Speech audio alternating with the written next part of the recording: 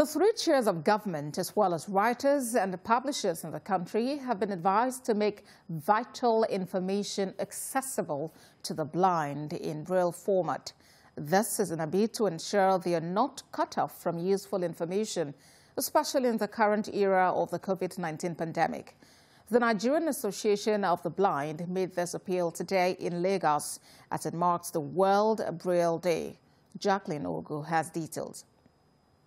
Let's go.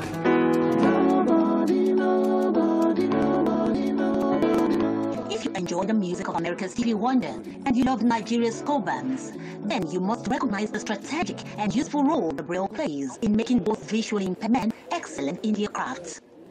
Nigeria has not less than 4 million visually impaired people.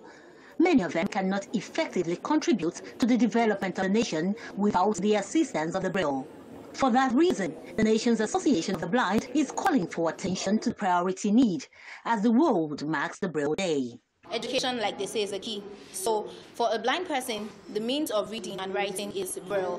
This gives an opportunity, this gives an edge to other persons who have visual impairment out there to know that they can still further their education. With the COVID-19 pandemic towing more dangerous dimensions, the blind are exposed to them without the Braille to access safety information.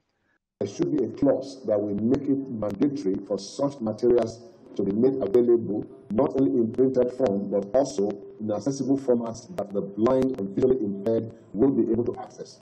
In spite of the passage of the Discrimination Against Persons with Disabilities Act, the government have not deemed it responsible to make this information available in Braille.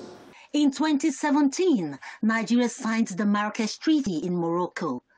The treaty gives all visually impaired persons who are registered with the Access Book Consortium free access to books from across nations without any financial burden to bear.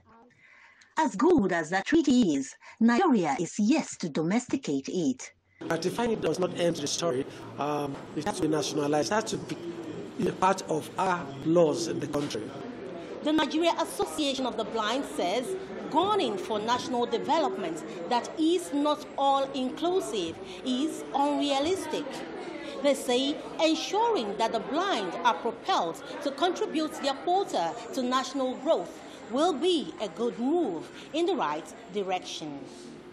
Jacqueline Ogu, TVC News, Lagos.